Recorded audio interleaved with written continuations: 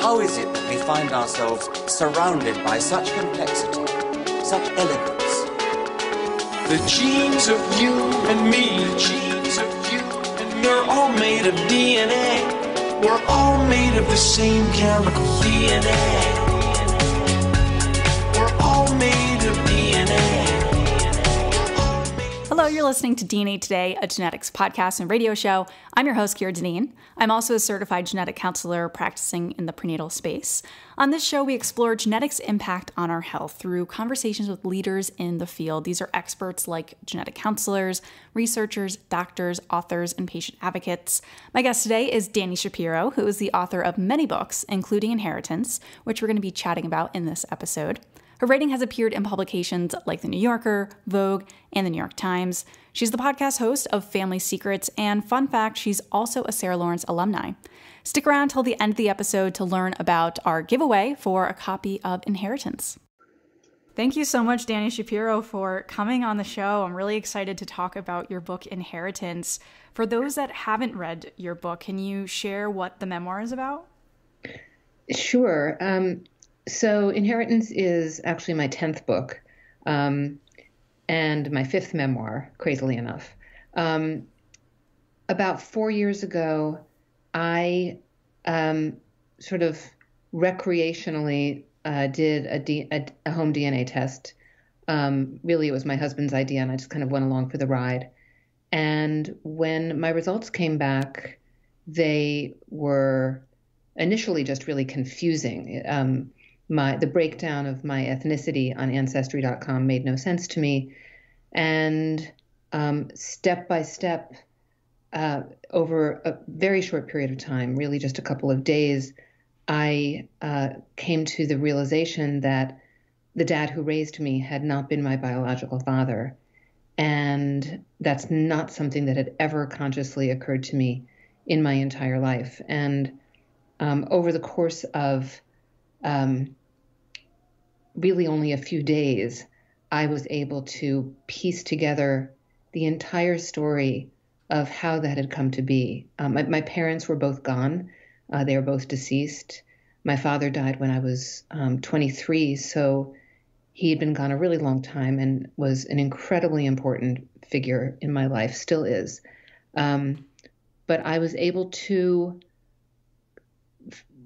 unearth or, sort of discover, I had just enough clues to be able to trace back based on kind of a couple of hunches and also a close relative, someone showing up as a first cousin on my Ancestry.com page.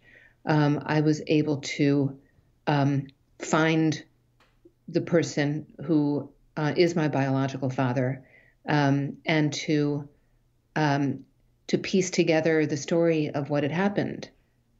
And so when you first opened these results, I mean, you must have just been confused at first, but also just like shocked of what it could mean. I mean, what was that like, that experience, and your first thoughts when you saw the results? Like, did your mind automatically go to maybe one of my parents isn't biological relative to mine? Or like, where did your mind start going? No, it really didn't. I mean, that is such a radical thought to have if it's not something that you've ever thought before, that my first thought was Ancestry.com must have made a mistake. These companies must make mistakes. That can't be true. My, spit test must have gotten mixed up with somebody else's. And really, it was just, when I look back on it now, incredible denial and sort of innocence in a way. But no, it took a couple of steps to get to a place where I was face to face with the truth of what those results meant. And the way that I was able to do that, that listeners might be interested in, is, well, I thought, my parents are gone. I can't ask them.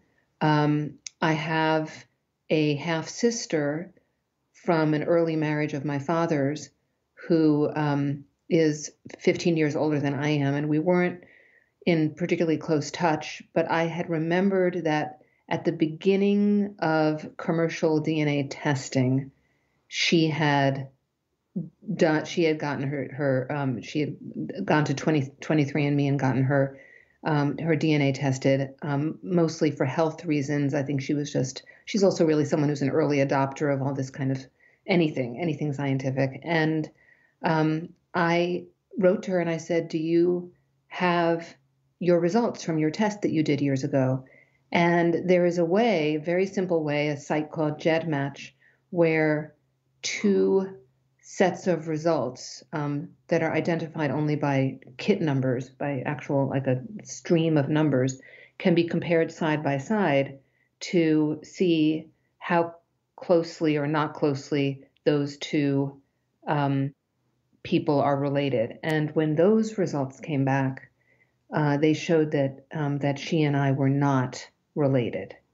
And that was when I knew, and that is when I felt, the kind of groundlessness of shock and, just being completely stunned to make that discovery.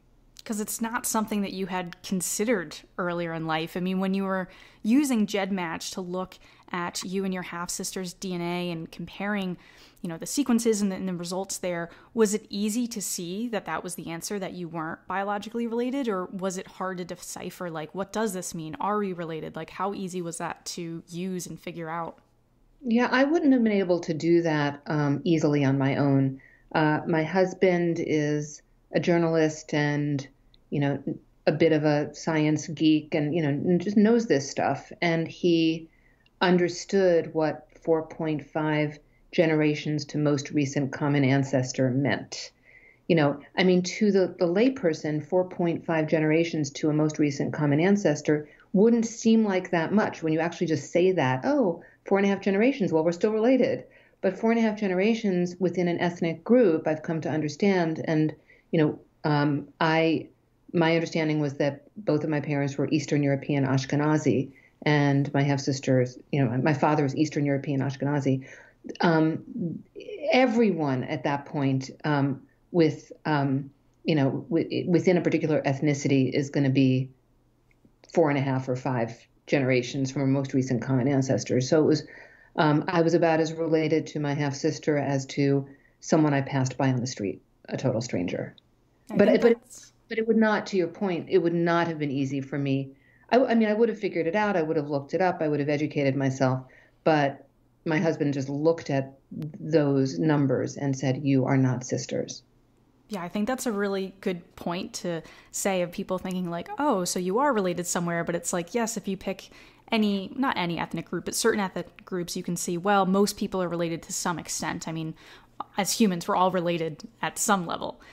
So just kind of being able to decipher that information can be challenging. And then, the more challenging part is just processing this. I mean, one of the, quotes from your book that really stuck with me was, how old was too old to blow up the past rather than keep it intact? I mean, this wasn't just your secret, but, your father's, your mother's. Was it conflicting to start questioning paternity to family and friends, to start having these conversations and figure out, what that process was? I think it would have been more of a conflict for me if my father had still been living, because it became clear to me very quickly, my parents had trouble conceiving. It was a time in the early 1960s when infertility, particularly male infertility, was a really shameful thing. You did not talk about it. It was so shameful that doctors wouldn't even diagnose it. There was no such thing as male infertility. It was always the woman's issue. And my parents went to an institute in Philadelphia that employed sperm donors. And one of the things that I discovered in the extensive research that I did, over the year and a half or 2 years in which I was writing Inheritance, is that a couple would have been told, go home and never tell anyone this ever happened. Don't tell your own parents, don't tell your siblings, don't tell your friends. The child will never know, and that's for the best.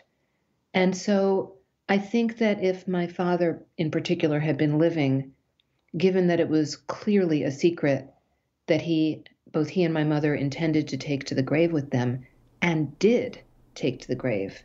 They couldn't have imagined that there would be a day, a point in history, possibly even within their own lifetimes, although they didn't survive long enough to really see, where you could spit into a plastic vial and send it off in an envelope, and then there would be this thing called the internet where just about everything is discoverable, and you can find things out. They couldn't have imagined such a future. But other than my parents, and again, my father in particular, I had no misgivings about digging in and researching and trying to discover everything that I could, because like a really important distinction I want to make is, if someone is, I mean, we are formed by the stories that we're told from the time that we are very, very young. Our identities are formed by the stories that we're told. And so, say if someone is an adoptee and the story that they've been told from the time that they are old enough to hear stories is, you were adopted, we love you very much, this is the story of how you came to us, your adoptive parents, then that child grows up knowing that story. And I'm not saying that that is not complicated and difficult, and I know a lot of adoptees have feelings of, in the adoption world, it's called genealogical bewilderment, where of a desire to know, where they come from and from whom they come. But they always knew. So assuming that they were told, there also are stories that are still tumbling out of like late discovery adoptees who never knew. But that feeling of believing a narrative, I was told a narrative all my life that was a lie. It was a secret. And so making that discovery in midlife and having to kind of in a way undo and rethink everything that I had known about my own history was really traumatic and complicated and shocking. And also, I said before, I'm, the author of 10 books. As a writer, I had always written about secrets. Whether it was my novels or my other memoirs, it was like I knew there was a secret and I was just digging and digging. I just wasn't digging deeply enough or didn't even know what I was digging for. And so to make that discovery and also to be a writer where that's literally what I do, I excavate. I try to put stories together that make sense. I just was utterly compelled to do that.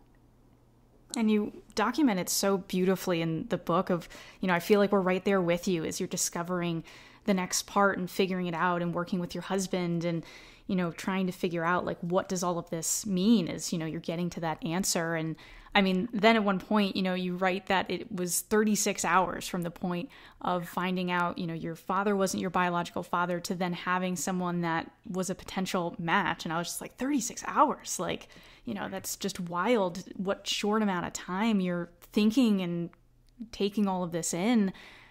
During that time, did you ever question if you wanted to move forward and learn more? I mean, that's a lot to be, uncovering in such a short amount of time. It did feel like the velocity of it was really staggering.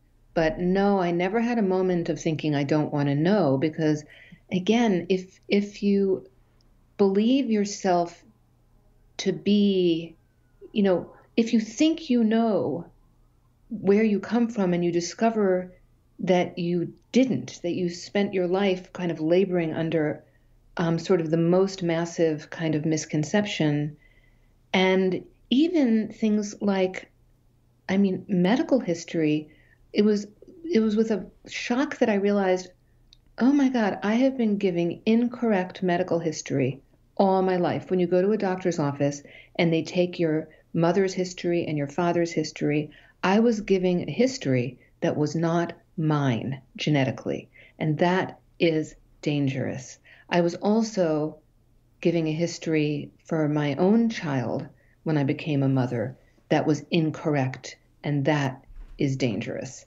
And so there was, a feeling of, I want to know. I wanted to know. I was a little frightened.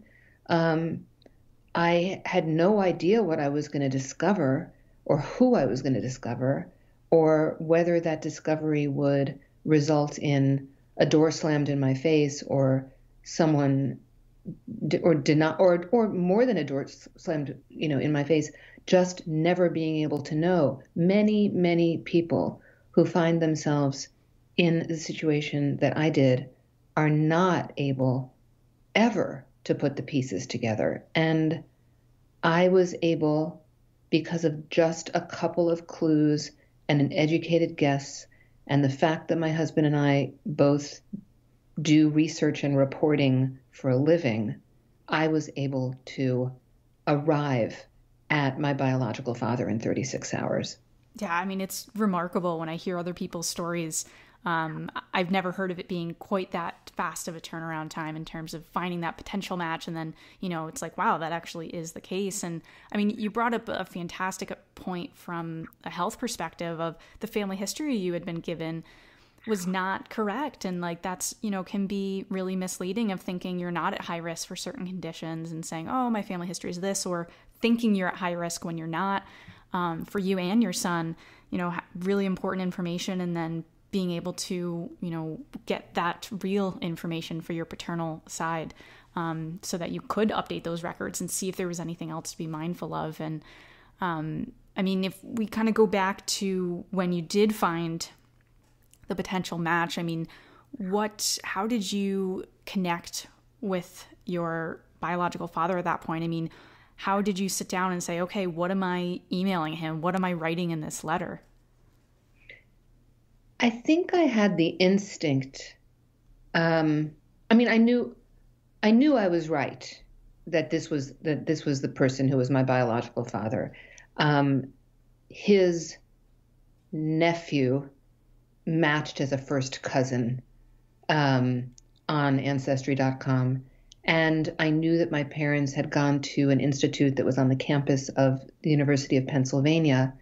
And the educated guess part is that my husband and I both thought the donor was probably a medical student at the University of Pennsylvania. And, using nothing more than Facebook and an obituary of this first cousin on Facebook's mother. She was survived by a brother, therefore an uncle, if you're following me, of my first cousin, who graduated from University of Pennsylvania Medical School in the years during which I was conceived. And then there was the fact that when I looked him up, which was easy to do, again, some people are a little less visible on the internet than others, but he was pretty visible. And he lectures. He's a retired doctor. And I was looking at the familiar. I was looking at my own gestures.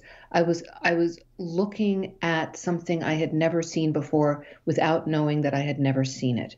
So it was completely clear to me, even though totally surreal, but it was clear to me that I was looking at my biological father. And then my instinct was, this is going to be a shock for him, and in all likelihood. And what would it be like to be a 78-year-old retired physician and opening your email one morning and, like, amid the political entreaties and, golf club dues and, whatever, have there be this bombshell? And so I was very careful. I tried to put myself in his shoes, which is something that I do as a writer. It's something that I've always done, is try to really imagine the other, try to really imagine what it might feel like to be this other person. And so I wrote him a really careful email. I told him what I had discovered. I made it clear that I didn't want anything from him, and that I would respect his privacy, which is something, when Inheritance came out, I was on book tour. It came out in January of 2019, I was on book tour pretty much right up until the pandemic, speaking to many, many thousands of people all over the country. And I heard this story over and over again that when, so many of these discoveries are being made because of DNA testing, right? It's not just misattributed parenthood. It can be, adoptees finding their birth parents. It can be people finding half siblings they didn't know they had, or men finding, being found by children that they never even knew about in any way. And the first feeling that everyone who's contacted seems to have is feeling threatened. What do you want? What do you want from me? I don't have anything to give you. And it's human nature. And I think I just kind of intuited that it's human nature. If somebody's like, you think you're 78 years old, you think you know how many children you have. You think you know what the shape of your life is. In his case, he had been married for over 50 years, and his wife never knew that he had been a sperm donor as a medical student. Not because he was keeping it a secret, he just didn't really think about it after he did it. And so I was aware of what a shock it might be for him. And that's how I composed that initial email to him. I didn't want to scare him. And for those that are interested, the actual letter is in the book too. So to be able to actually read what you sent to him and see the emails back and forth is just really interesting to see how your relationship started and feeling each other out and seeing how this was going to work and the back and forth there. I mean, during those exchanges, were you also thinking, maybe I have other half biological siblings out there? And what's the chance that I'm the only offspring from him donating sperm? Yeah, I think that's what he was most worried about. I think, it's one thing for one biological child to come knocking on your door if you were a sperm donor many years before. Maybe that could even be a nice thing. But what if there are 37 biological, offspring knocking on your door? This happens, and it happens all the time. And that could really upend a life and be super complicated. And that is, in fact, more common than not. I just parenthetically here, I have not discovered, I haven't looked, but no other biological half siblings have turned up or contacted me. And that makes me pretty unusual in this situation. It's much more common for people to make this discovery and discover that they do have a dozen or 24 or more or many more half siblings, which is its own kind of destabilizing thing. But I wasn't thinking about it that much in the moment, other than the ethics of that and how he would feel about it, because I think that was what he was nervous about. Yeah, certainly. I mean, when he hadn't been thinking about this for many, many, many years of, as you said, he kind of wasn't thinking that donating sperm back then became anything.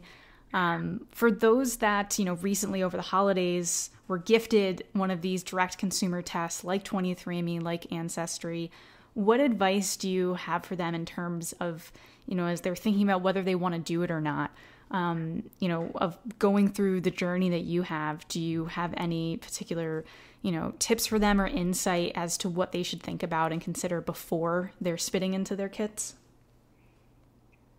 Well, it's interesting. I mean, I think my book has woken up a lot of people, as have other stories that have come out and been in the media about the possibility that there may be a bigger surprise than Kelly Ripa discovering that she was an eighth Italian, or the guy with the lederhosen on the Ancestry.com ad. There may be a bigger surprise than, the fun facts that most people are taking these tests to discover, or, to kind of fill in their family tree.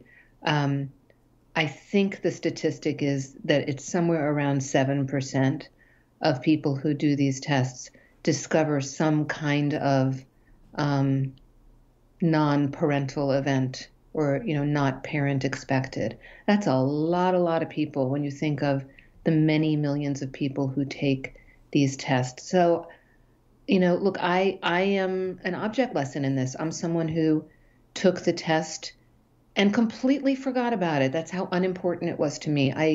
I wasn't waiting for my results to come back. I totally could not have been more casual.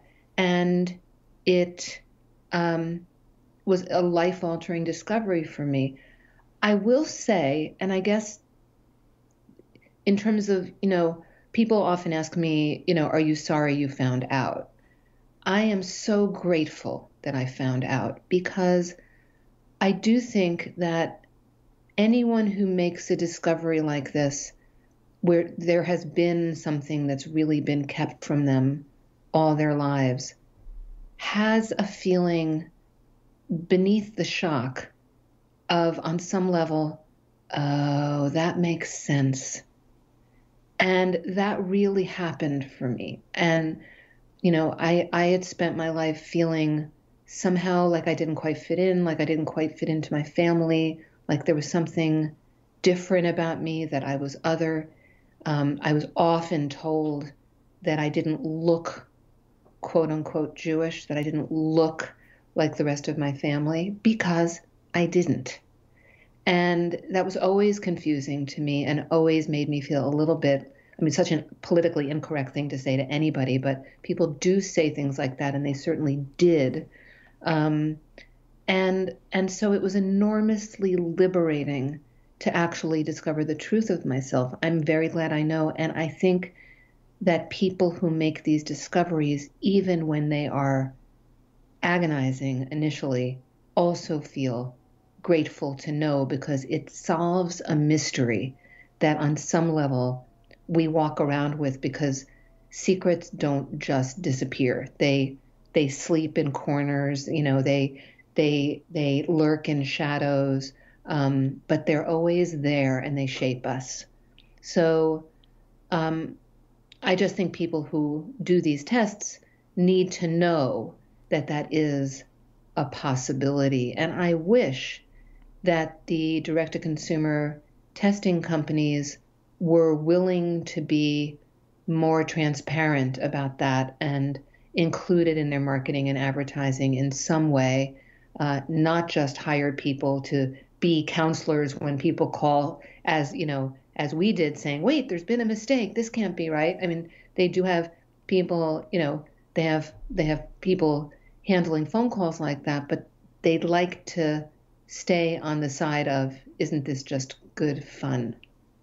Yeah, I think that's a good point to make, and something that I do hope that, when you open up that kit and you're about to spit into it, there's a warning label or something like that says, just so you could find out things like, and list things like non-parent expected events, and go through, like, you could find out you have other biological relatives you didn't know about, different countries you're from, and just so many different aspects that can come out of this that are surprises. So, I just want to thank you so much for coming on the show and sharing your journey with us and being able to, peer inside the book.